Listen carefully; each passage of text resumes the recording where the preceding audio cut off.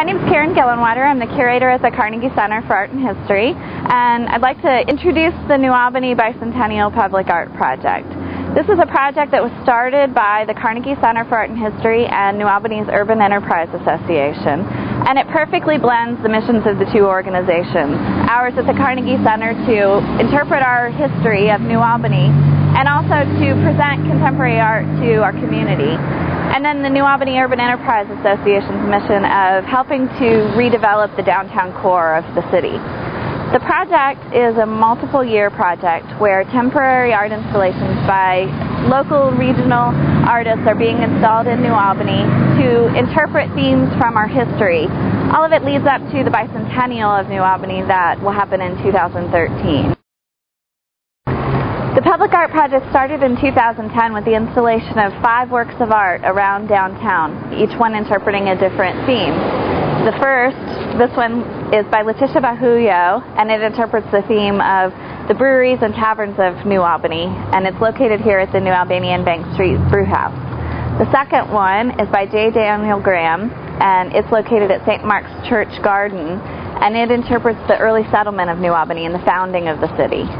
The third piece is by John King, and it's located at the River City Winery, and it tells the story of the plate glass industry in New Albany. And then on the side of the YMCA in downtown, Valerie Sullivan Fox has a video projection about the 37 flood.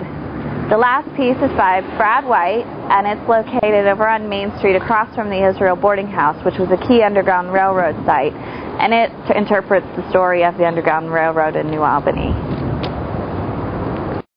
Hi, my name is Brad White. I'm a Louisville sculptor. This is my piece, Scars into Stars. It's all welded steel. It's all found objects, reclaimed, recycled material. When approaching this project, I realized that the slaves seeking freedom had to do most of their traveling at night, so they were looking to the North Star to guide them. And so I used that repetition of the points of the star, and these pieces actually go into the ground and hide out and then reemerge in another place, much as they had to do in their travels. And I was looking at the sacrifices that the people in Indiana had to make to help them, and what that would have meant for their freedom if they had been caught harboring these people, and just really, it really was really touching how much sacrifice was made in order for this movement to happen.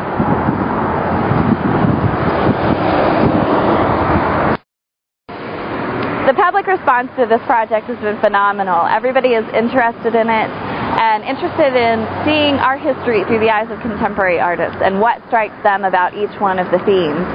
One of our goals for the project was to get people who are interested in our history to experience contemporary art, and then people who are interested in contemporary art to experience some of New Albany's history. So it's had a wonderful crossover effect, and people are learning new things. The art is also getting brought out into the community to people who maybe wouldn't experience it otherwise. We have great exhibits that we do inside the museum, but we know that not everybody has come in before, and so we wanted to bring the art to the community and also hopefully encourage them to stop in the museum and enjoy the art that we offer there as well. Thank you for spending the time to watch our video and to look at the information about our project, and we hope that you enjoy it when you come to see it in person.